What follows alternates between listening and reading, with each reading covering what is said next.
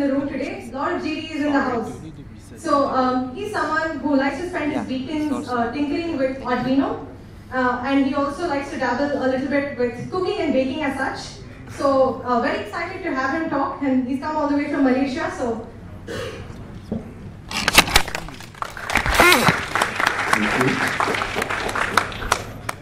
So good afternoon, guys. Again, my name is Lim Shang Yi. I'm a Google developer expert for Firebase, and also my typical job is a software engineer at a startup called Ideal Hub. So we basically do sub-rentals, we simplify rentals for tenants. So that's just about me. So let's go through what we're going to talk about today. So this is the brief agenda that we're going to go through. So we're going to talk a little bit of what Firebase is, some features that Firebase has, and what's new since Firebase releases these features. Oh, shit. And we're going to do a little bit of demo. Hopefully nothing breaks, but hopefully the demo calls are with us today. And a little bit of question and answers. So if you have any questions you would like to ask, you can ask me in person. Yes? Can you put on the mic? Ah, okay.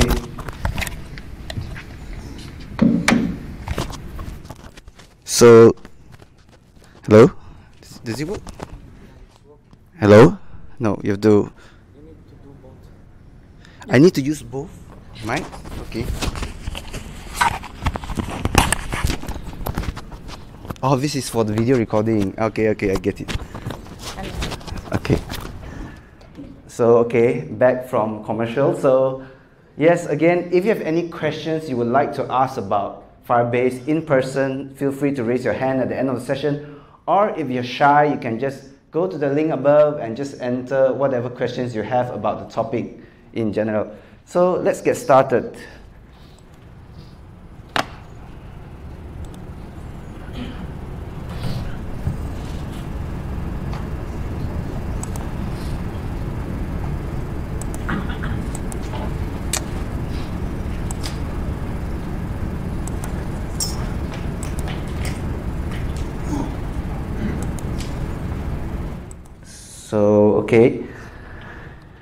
So the first thing is, before I continue on to what Firebase is, I'm sure a lot of developers or business owners have this kind of idea, right? They want to build an application of some sort, right? They have this business model in their head, they think it will work, and then they ask this question, how do I actually get about and building it? Of course, then if you have like developer people, you would ask around, then they will tell you what you need to do in order to get such your application to be developed. So typically this is the response you will get from developers. If you want something so cool that can do all kinds of funny stuff that, as business owners would think that it's easy to do, and they will say, yeah, this kind of feature is really easy to do, just go ahead and just build it. I'll give you 5 days, you just get it done. But in real fact, as developers, we know that some features are hard to build, and that is where problems come in later on. So as developers, we tell them, okay, if you want to be able to do all of these features, here's what you need to build. So basically, in this picture is the Large Hadron Collider. Of course, I'm exaggerating. You're not going to build a Large Hadron Collider, right? But you get the point. You get the point that you need a lot of effort in order to scale your front end, your UI, user interfaces, your back end, your servers, your databases, etc. So all of this will require tremendous effort on the developer's point of view. And these are some of the stuff that the developers will need to consider typically. So you have your UI, your DB, your servers, your hosting, and of course you haven't included scaling costs and etc. So all of these problems will happen when you want to try to build something, right? You want to build a new app.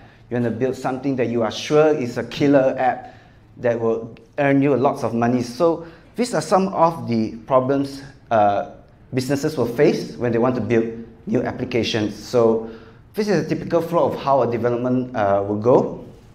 And this is where Firebase comes in.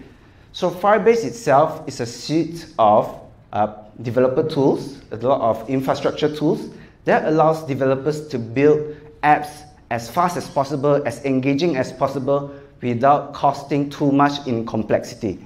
So let's take a look what this actually means. So the Firebase itself contains so many different offerings here. So you can see that it kind of overwhelms the developer, right? There's so many things here, where do I get started? So in these kind of offerings, we're just gonna go through some of them that really brings a more meaningful into your application itself, so that your application has some sort of functionality at least to perform what your customer really wants. So the first thing is that as developers, here are the few languages that is supported here. So we have our iOS devs. Any iOS devs here? None? Or Android, why? Because it's a Google event, right? Is it? So all of you are Android? Android, web, Unity, C++, then the rest are here for fun. The rest are like business owners or something, maybe you are tech enthusiast. So anyway, these are some of the platforms that Firebase supports. So just a small cheat.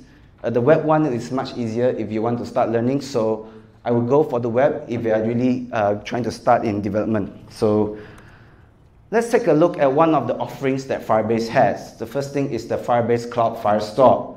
So anyone knows what this means besides the word fire here? So Cloud Firestore is actually a product offering by Firebase that allows you to structure data in a database and syncs in real time. So let me just show you a nifty graphic here. So imagine your customer has this application. He says that, I want my application to push updates in real time. Everyone should receive the update immediately on the spot. No question asked. So as a developer, you would scratch your head first and say, how am I supposed to service hundreds and thousands of customers in one shot in real time? This is where the Firebase Firestore comes into rescue. The Firestore actually allows you as developers to write your apps in such a way that it can automatically sync with the Firestore backend and get all the latest updates on the spot. So this is very useful when you want to create some sort of chatting feature or any kind of feature that you require updates to be received by everyone instantaneously. So besides that, as developers, we also want to manage our data in such a way that it is organized in a good manner. So in this case, the Firestore has a hierarchical kind of data structure. So we have a collection of documents, and each document has another collection, and etc., etc. So it goes on further on, down and down. And what's good is that you actually can directly filter what content you need. So let's take, for example, you have a list of customers, for example, and each customers have a order history or purchase history, and each purchase history has maybe some transaction details. So all of this information can be organized properly in the Cloud Firestore, and you as developers can maybe, for example, you just want to retrieve the products that the customer ordered, or maybe the transactions the customer has performed. You can easily drill down through the Firestore and get the data you need. So let's take a look at an example of such documents. So this is directly pulled from the cloud, my Firebase console. So assuming that I have this object called tasks, a list of tasks is a collection of tasks. So in each task, you will see that there are some details like what is your start date, end date, and what is the task that you want to perform. So all of these are stored in a JSON manner. So everything here is JSON types. If you want to write complex data structures, you can easily just add it in as well. If you want to create a list of these data, you can always add a collection. So a collection is a collection of data, right? It's kind of obvious, right? So in a collection, you have a document, and in the document, you can add more collections. So think of it as a file and folder structure. One folder can have many files, and in that folder, you can have another folder, so on and so forth. So one of the use cases we have for real-time DBs is adding chat functionalities into your application. So for example, let's say you have this application that you want feedbacks from the users, or the users always like to complain. Who complain a lot? So those who like to complain, then maybe your business manager says, I want an application that allows users to complain immediately when they see a problem. So maybe they see a problem with the MRT, they take a photo and snap it and send it to them, and they can get an instant reply from the management itself. So this is one of the features that you can use the Cloud Firestore for. So besides that, it also allows you an offline and resync capability, which I will show you later. So if you have an Android phone with you and you somehow have an internet connection. I'm going to just do a short demo with you. So if you have a phone, just take a screenshot, take a scan of the QR code, or you can just access the demo APK, and then probably we can take a look what this is. So it's a simple APK that showcases how you can use Firestore in your application as a chatting application.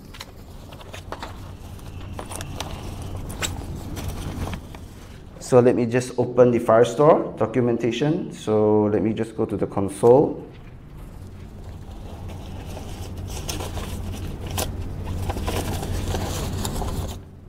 And I have the app with me at the moment, so I'm just going to connect it to my computer so that you all can see what's happening if you decided not to install the app.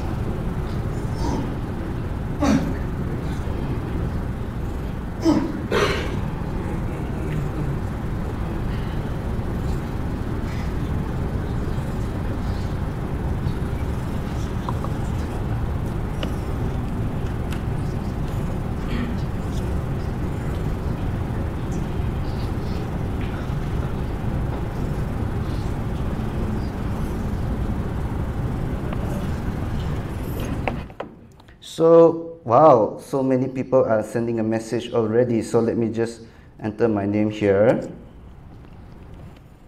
So this is directly streamed from my phone itself. So now there's advertisements. Okay, never mind. That is not Firebase offering. Okay, it doesn't pop out advertisement. It's because of the streaming app I use. Just so you understand. So this is a real-time database that is currently streaming every time you enter a message on the app itself. So this is running on the Cloud Firestore on the spot. So every time you send a message, immediately all of you should get an update on the spot. So now let's take a look at how Firebase actually handles this. How does it look at the back? So the app I'm using now is this. It's a Flutter application. So let's take a look at the database section here. So these are all the messages I'm receiving in real time. So let me just make it bigger. Yep. So as you can see, every time you send a new message, new updates are being created on the spot. So basically, every single chat is a message that goes into the Firebase. So anything that appears in greens are new updates that come in. So this is one of the features of Firebase. So next, I would like to demonstrate to you and the offline capabilities. So now I want you all to actually you don't need to do anything. So let me just show you from my phone's point of view.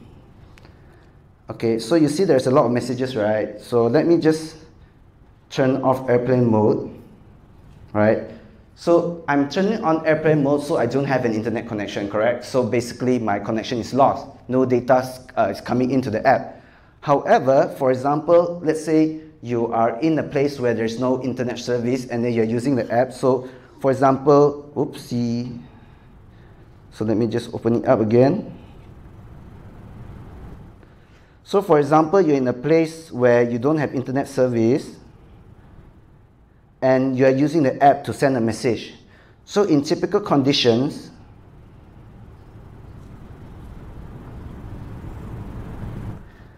I would send a message directly. In typical conditions, as a developer, you will need to handle this yourself. You need to handle this yourself. What happens if there is no connection? You need to have a retry logic at the back to resend the data when a connection comes back online. So I'm assuming on your phone you don't really have that message. So let me just turn off airplane mode. So once airplane mode is turned off, the message are automatically synced at the back on the spot. So my message should appear on your phone. So it should be in part of this pile of messages. So this is one of the features that the Firebase Firestore actually has, is to handle offline capabilities. Not just chat message, but anything in general that you want to save into the DB. So that's one thing that we want users to be able to build and users able to use in your application. So we don't want to disrupt the user experience when they're using the application itself.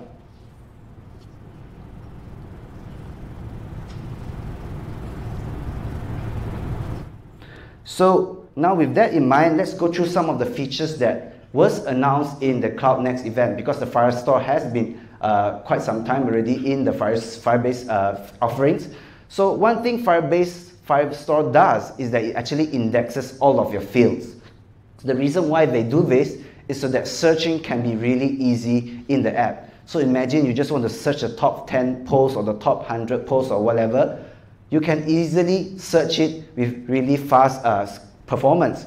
So this is what Firebase does by default. It automatically indexes all the child properties you have. However, there is a situation where we do not want Firestore to do that. That is inside when you're storing collection of data that does not need to be indexed. For example, in the right-hand side, you've seen something called big drawing. Maybe you're storing drawing instructions that does not need to be searched by your app or does not need indexing. So with this new feature, we actually allow you to turn off indexing on these fields. That way, you don't really need to handle too many of the indexes that is automatically generated for you. So let's also take a look at what Cloud Firestore added during since the Cloud Next extended, is that we added locations to the Firestore. So if you are familiar with Firebase before, you would see that you wouldn't see the location there. It was just added in. So with that, you can actually customize where you want your Firestore to be located. For example, if your app predominantly is from Southeast Asia, of course, it is more sensible to have your data stored in that area rather than Europe or US. So with that in mind, the Cloud Firestore has launched these features, these countries for Firestore itself. Of course, not all of them are 100% available at the moment, but these are the planned regions, new locations that will be coming to you. So going on is that we also want to be able to import and export data in Firestore. So let's take, for example, you have two apps, right? One is a production version, one is your staging version. So the production version, of course, is where your customers will be using it most of the time. And you have a staging version where you do your testing or your debugging or your development version or whatsoever. So there are times when a bug hits production and you don't really know what is the problem. You can't go around debugging production, right? So if you need the data to be replicated to different environments, you can use what we have, the import-export, that you can use to export out this data and import it into a different Firebase application altogether. Unfortunately, you have to use the Google Cloud CLI in order to do that. It's not yet available in the Firebase CLI. So this is an example command where we would need to export it out. For example, we can even export it out into a bucket, Google Cloud bucket as well. So the next thing we want to talk about is authentication, right? Everyone should be able to understand what authentication is, right? So you enter your username, you enter your password, and that's it. So Firebase itself has this offering for you to secure your data. So when you build an app, most likely you have something like you need to log in to an app, right? You need to keep track of your users and stuff like that.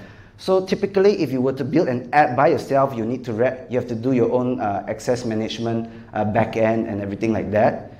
So that might keep you more work to do. As developers, you are spending time doing authentication rather than building your app features. Because at Firebase, what we want is that we want developers to focus on building features that the user wants, but not the complexity that comes with it. So let's take a look at what Firebase authentication does. So Firebase authentication has the following field out of the box providers. If you don't want to handle custom logins, you can of course just integrate with Facebook, Twitter, GitHub, Google itself, and you're done and you're good to go.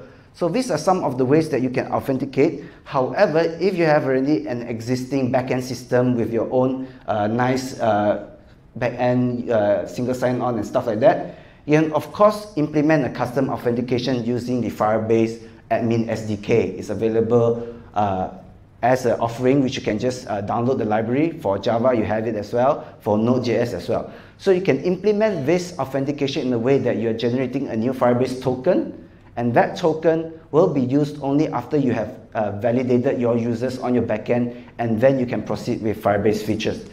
So now we have a clearer picture of what Firebase authentication is.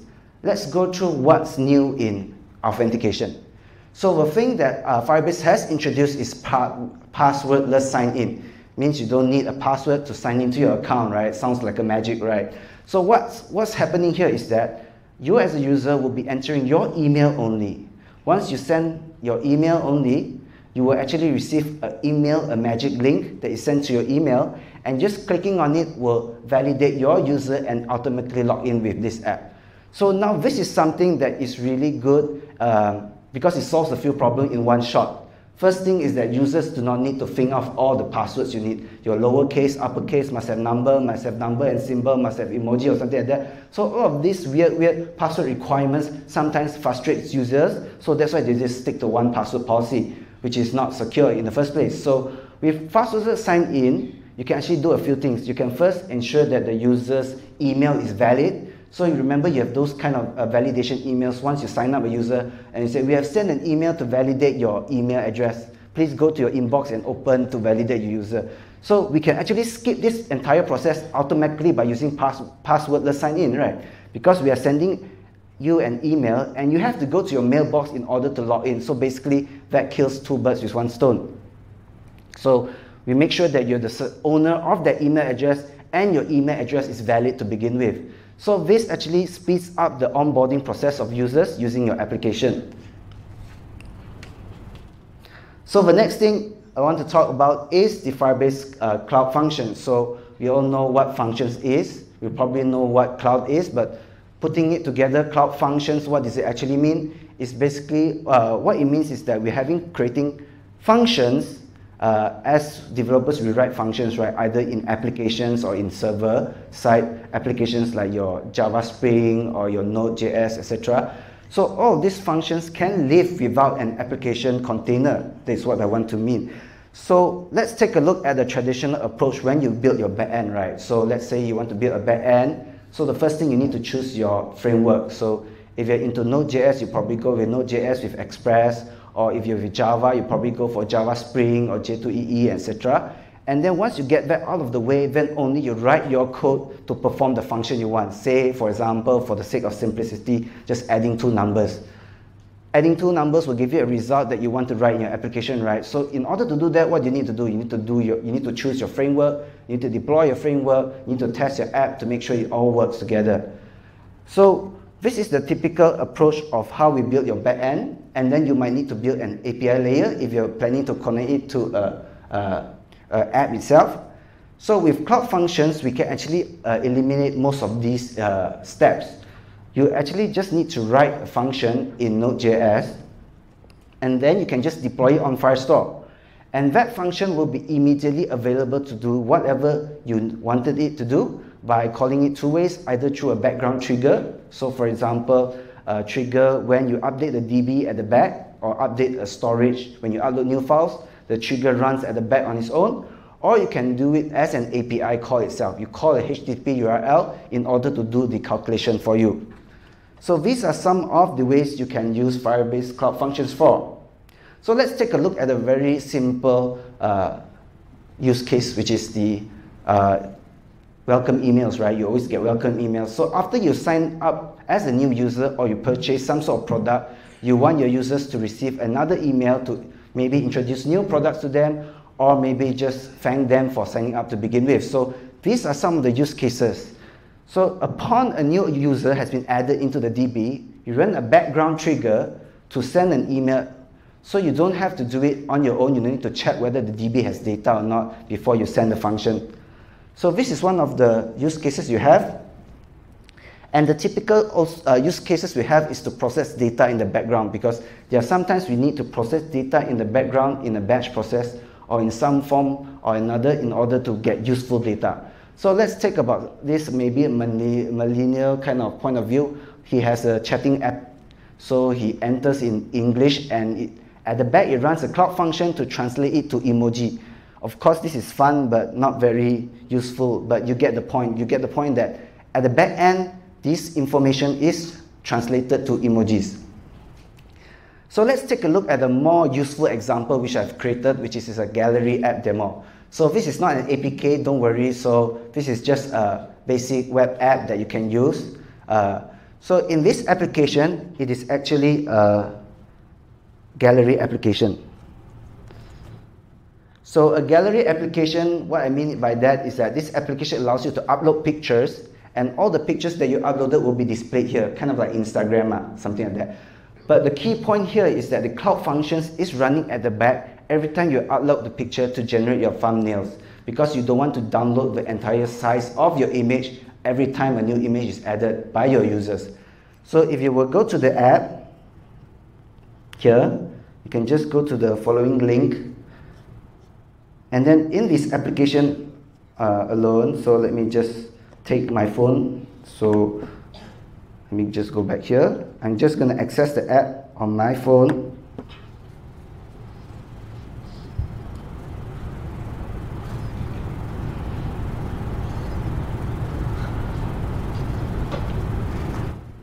So this is the application I'm running at the moment, so I'm going to take a picture. Hello. So as you can see, once I uploaded the picture, it actually generates a thumbnail at the back and replaces that image once the thumbnail generation is complete. That way, I'm not downloading a lot, megabytes of data from your camera to the app every time a new value is added. So go ahead, if you're sporting enough to probably show off your photos, you can probably do that. So at the back, this is actually stored in the Cloud Functions of its own. So, I mean, stored in the Firebase Cloud Storage. So let's just go to the web app. You will see that the updates are updated in real time as well. So it not just crosses devices, actually crosses platforms as well. So everything is synced immediately in real time. So of course, this is thanks to the Firestore. So let's take a look at the back end, what happens at the back. So let me just open the code. So I have it under the gallery demo, Firebase application. Let's take a look at what's happening. So we see that there are around quite a large number of downloads already. Let's take a look at our storage. So in our storage, which I'm uploading my pictures in,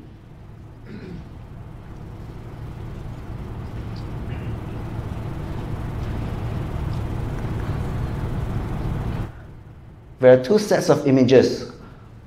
One is the images that is generated by the camera, and those that is generated by the Cloud Functions, which is denoted by the thumb prefix in front. So all of this, let me just take one and show you. So all of these thumbnails are really small in size. So this is 9 KB or 8 KB, you have 11 KB. Of course, you can compress the images even further depending on your need, but this is just to showcase how Cloud Functions work. It helps you run a function at a certain point, in this case a background trigger that triggers these functions, that triggers this function that generates the thumbnail. So let's take a look at the function we have called generate thumbnail. So let's take a look at the logs. So every time a new message, a new value is added in the storage, the trigger is immediately run in order to create that thumbnail as well. So now I have a quota exceeded error because I didn't enable billing.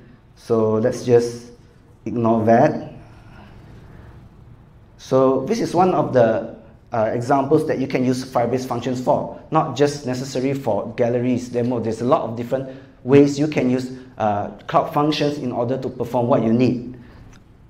So let's take for another example is that most businesses has a partner with a different technology company. So for example, I, as a company A, is partnering with maybe Lazada or some sort of e-commerce app, and I need to sync all the data back into our backend.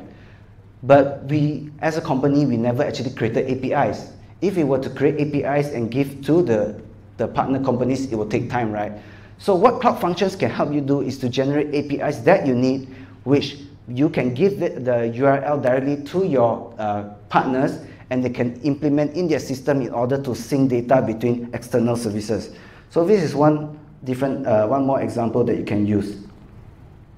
So the next thing that was announced is the ML kit, the machine learning kit, available on Android and iOS. So unfortunately, it's not available on web at the moment because there's still some technical drawbacks they need to figure out. So let's take a look at what ML kit does in Firebase. So ML kit is basically a library which you include in your Android or iOS app that allows you to do machine learning immediately on your app without internet connection to the internet. So it's a more low latency but less accurate. However, it is accurate enough to do most of the simple models that already exist. For example, doing some OCR, scanning some barcode, detecting faces, detecting landmarks. All of these features are already included in the library for you as a pre-built model. However, in certain days or certain times you don't really need these models, you want to build your own model. So let's say you have a TensorFlow model of your own, you can actually upload that model into your Firebase console, and then the ML kit will work for you as well. So this is an example that I did the other time. So this, if you would do it from the cloud, you will actually use the Cloud Vision API, which is there is a latency because you'll be calling a HTTP API. But this is running in real time in order to make life a bit more easier, makes your app less pertinent to problems with latency. So this is more of a low latency and kind of accurate ML that you can use, that you can integrate in your application itself. So the next exciting features I want to bring to you is that we have something called the Firebase in-app messaging. So this was just released last week, and my slides was done way before that, so I had to panic and then add this in at the last moment to share with you guys. So first thing is that let's try to figure out what is in-app messaging and cloud messaging itself. So we have two types of messaging. One is notification, FCM, right? You will use the Firebase Cloud Messaging, and the in-app messaging. So Firebase Cloud Messaging is mainly used for notifications, right? You have an application that you don't use for some time, you get notifications coming in from your application, and that is normal FCM. However, for in-app messaging, we want to deliver content to the user when they're still in the app. So this is an example of what we can do. So for example, we have two different users, right? One user has just completed a level in the game, and then you want to inform them that new challenges are available. Of course, we won't send them as a notification because they're already in the app. It makes no sense to show it on the notification and you click, but you're still in the app. So what we can do is that we can show messages in the app automatically without much coding. On the other hand, you have users, for example, who are first time onboarding into an application. So as maybe e-commerce sites, you will get free coupons because you're a new user. So you can easily do this with the Firebase Cloud Storage, with the in-app messaging itself. So first thing is that developers will need to know what kind of content that we can put in an in-app messaging. So not just developers, but marketers as well, right? So in this feature, we want to enable marketers who are non-IT savvy, but they do well in marketing as their own forte, to be able to engage to users without developer interference.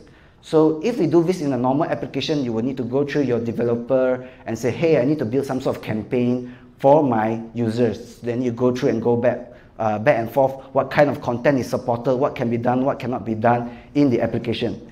So this solves this problem by allowing you to do all kinds of things. So we can also target certain groups of users. So this kind of group of users who are always most likely to buy things on a Sunday, so we can target and push messages to that specific group of users, or we can always target a group of users who always open the app, they scroll around but they never buy things.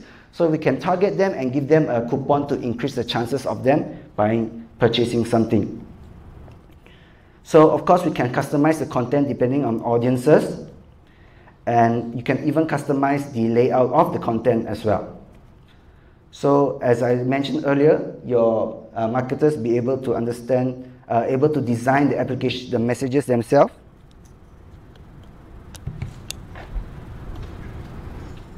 Hello? Okay. So maybe that's a sign that it's taking too long. So let me just hurry up and show you a quick demo. So this is still in beta, so it might work, it might not work, so let's take a look at it. So I have it in a totally irrelevant application, so let me just find it for you. So in one of my projects, I can set up my in-app messaging. On the side here, on the left-hand side, you'll see something called in-app messaging. So let's say I want to create a campaign, right, to tell users that they get 50% off the first time they use the app. So I just create a new campaign. You're actually presented with this screen that allows you to build what you want application to look like. So I'm just going to enter something.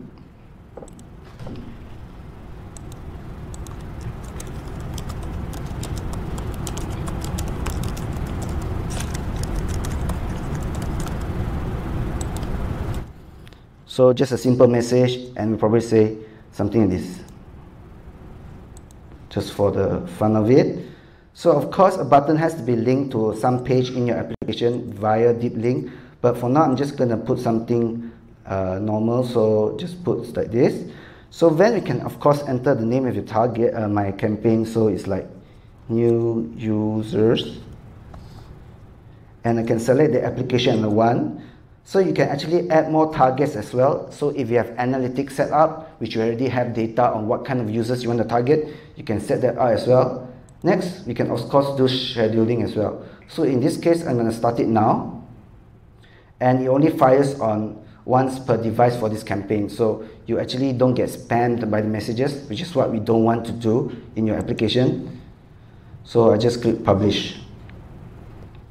So what happens here is that this message is actually sent to all users who are using your app at the moment.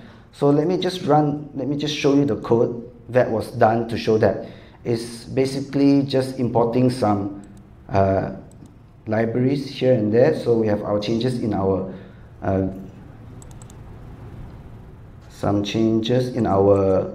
Gradle file. So we have some dependencies for Google services, and we also have some dependencies for the in-app messaging. And basically there isn't any other code besides setting some analytics information, which I'll showcase later. So let's just try to get this running.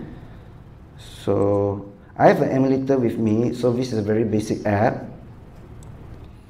So let me just show you the app, and you will see this message. Once I open the app, you will get a message immediately showing you what the marketer has sent out. So this is a good tool for marketers because they don't need to bother developers, and you won't spend money and time building the features in order to just build this. You can easily do this by using the Firebase console and by third-party users as well. So this is one example. The other example I have is, for example, you have an existing user who is inside your shopping app, and then and then we want to send a campaign to increase the chances of them buying something. So we have this add to cart button. So once we click the add to cart button, you want to show them a message to tell them that if you buy this item, you can get maybe 50% off, something like that. So we can actually build that as well by creating a new campaign. In this case, I'll probably mention it like lucky you.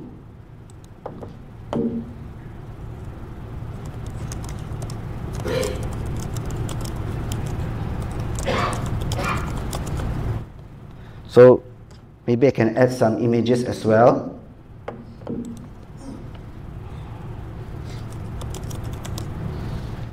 Let's see, anything happy.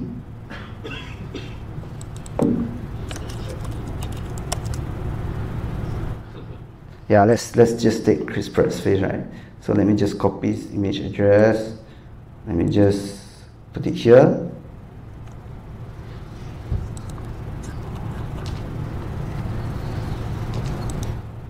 And click next. So for next thing I want to focus on is the scheduling here. I want to include one more event. I'm going to remove the foreground event. I'm going to add one thing called add to cart.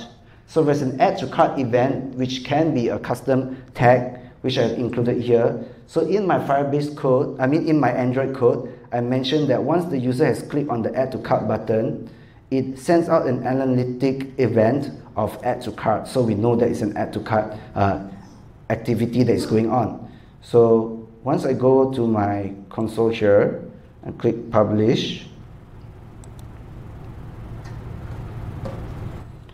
so all users who actually click on the add to cart button should be able to receive this message. So let's just try it out. Hopefully it works. So press, then you get this message. So you can, of course, customize the content of your message to show different items depending on what you want to show. So this is a new feature that was released by Firebase just last week ago. It will help you engage your users and get more out of your application. So let's continue on with the rest.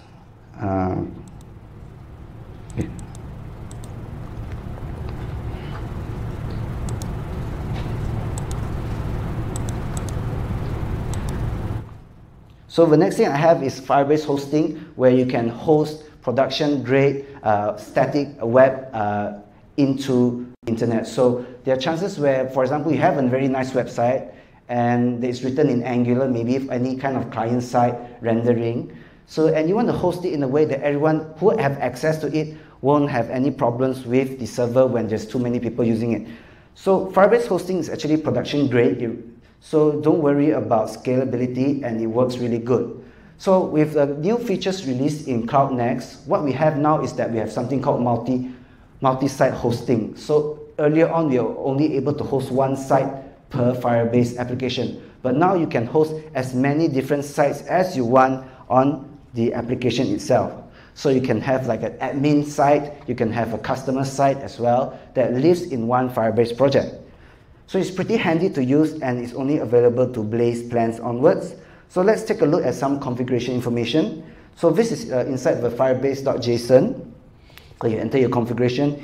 In here you have two sections, two hosting information. One is a blog and one is your app. So you just specify what is the name of your application and what is the path towards your static HTML, CSS, JavaScript files are located. And basically you can just run the Firebase CLI command to host whatever things that you want. So in this case, I want to host my blog and the name of the host name itself, and you can get it deployed on the spot.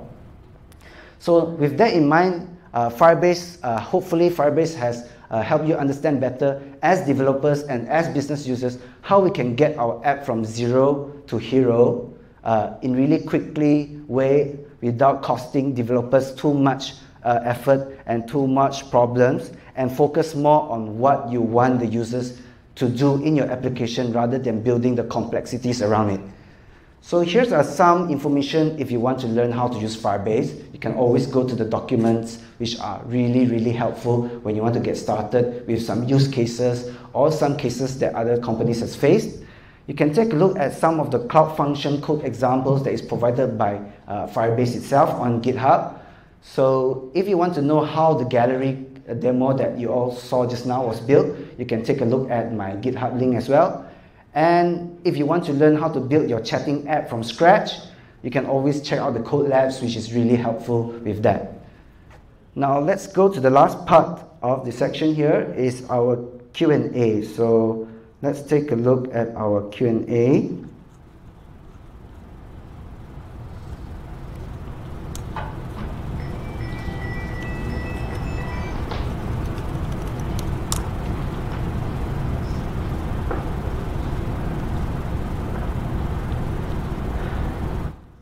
So we have a few questions.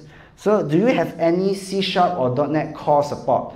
Unfortunately for core support there is none. However, there is still C# support, but if I'm not wrong, still not supported officially by Firebase itself. So it's written by a developer advocate for .NET itself, so you can check that out.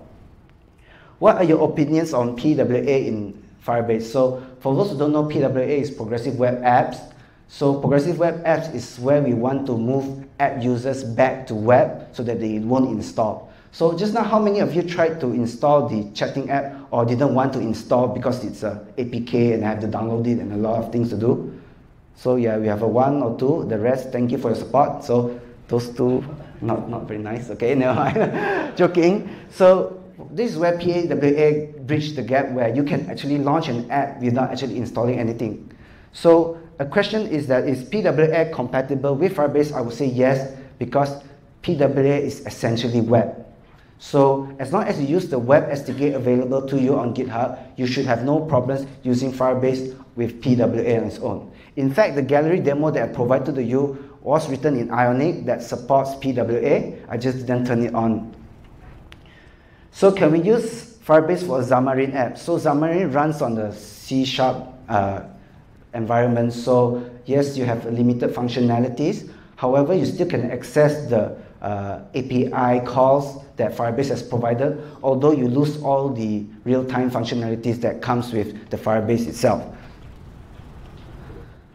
So let's talk about the difference between real-time DB and Firestore. So if you notice, I never mentioned anything about real-time databases. So in Firebase, there are actually two database offerings. One is the real-time database, and one is the Cloud Firestore. So let's talk a bit about the differences. So earlier on, before Firestore was released, everyone was using the real-time DB. The real-time DB has real-time capabilities as same as the Firestore. However, there's a very significant difference between that. So the real-time database do not have powerful querying capabilities. I'm not able to filter a collection in a collection in a collection and just retrieve what I want. So this is something that Firestore, real-time database has lacked over the times, and where Firestore has come into the rescue and fixed these kind of pain points in a new DB offering. However, Firebase real-time DB has much faster synchronization compared to the Firestore. So if I'm not wrong, Firestore takes at least 5 seconds in order to push updates to all of the devices. However, real-time DB is much lower than that. So there is a significant difference. However, 5 seconds difference in some situations might not be applicable or applicable. So you have to go through and think which one suits you best. But in my case, so far Firestore is sufficient and provides you more features that you will need compared to that small latency difference. So does it have backup and replication support? So unfortunately at the moment the only backup you can do is to export it out and keep it somewhere.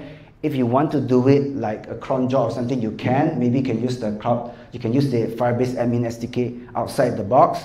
So you basically can't do it directly in the Firebase console, but there are many libraries that is provided for Firebase to allow you to just do this. You can even write something very simple Python script to just export your data every few days with the new export feature. So what other programming languages the Cloud Function support? So is it only Node.js? At the moment, from my understanding, Node.js is included and 2 new offerings were added. I think the speaker later for Cloud Functions will mention it more, so stay tuned for that. But yes, but not just Node.js, but other languages are supported as well. For Firestore, can we add attachments? For example, binary data files. Of course, you can serialize the binary data files and store it into your Cloud Firestore. However, I don't recommend it, but you can do it. It's not that you cannot, but we rather not take Firestore to download all of that content every time the user updates. So if it's really small stuff, like maybe a few KBs, I think it's fine. However, you have heavy stuff like a few megs, I would concur against that. You would probably be better off using the cloud storage, and then you can, of course, put the storage bucket information in your real-time or Cloud Firestore DB. Will Cloud Firestore come to Singapore? This is the exact same question I've asked the Firebase team. I asked them, hey, when is it coming to Singapore? Since Singapore, you have the data center, it's kind of obvious it should be here, right? But at the moment, I've still not yet gotten any official reply from Firebase, so let's just wait and see. So, backup policies and backup location, unfortunately, we don't have anything built into the console. You have to do the export yourself. And policies are probably, you have to specify what kind of policies you want to do it yourself. For authentication, does it mean users will only be able to access documents they have access to or will have access to the whole?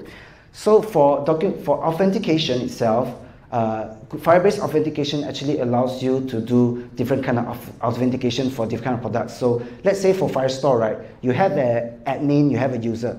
Only the user should see user data, only the admin should see admin data, only the manager should see financial data, for example. All of this can be configured via roles. So when I say roles, it is not really like you have a place where you can just tick, tick, tick and set roles, but you have to write Firebase rules in order to specify which documents can be accessed by a certain user and which documents cannot be accessed by a certain user. If you go to YouTube and search for this exact keyword for roles and authentication and Firestore, you should get a comprehensive guide by the Firebase team that actually goes you step by step in order to help you achieve this. Unfortunately, China is still out of the way. We are still not able to use cloud messaging services in China.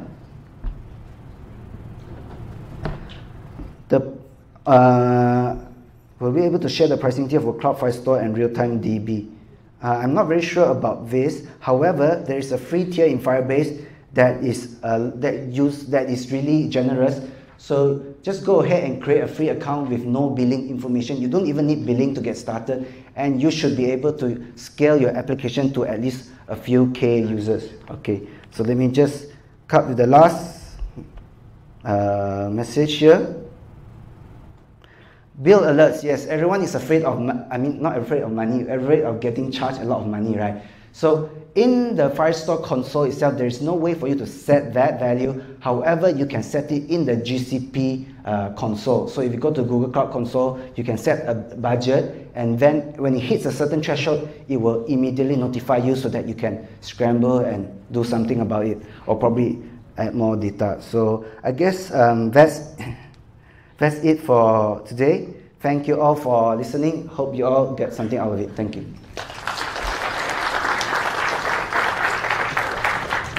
Thank you so much, Lim Shang Yi, for that really fun, engaging and insightful session. I'm sure the audience loved it.